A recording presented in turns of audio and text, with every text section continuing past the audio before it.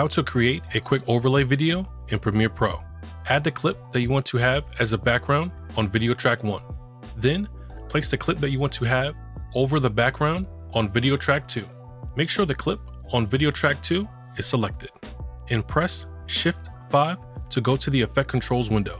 In the Effect Controls window, you can scale down your clip by going to the Scale option and drag it to the left to decrease the size of it.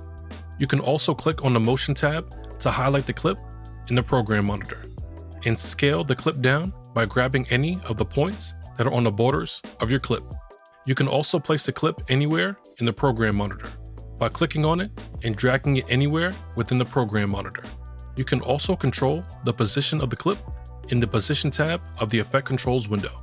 The blue number value on the left side controls the horizontal position of the clip, and the right side controls the vertical position of the clip. If you want to adjust the opacity of the clip, go to the opacity section and go to the blue number value. Sliding it to the left will decrease the opacity, and sliding it to the right will increase the value of the opacity. And this is how you create a quick overlay video in Premiere Pro. Like and subscribe for more Premiere Pro tutorials, and I'll see you on the next one.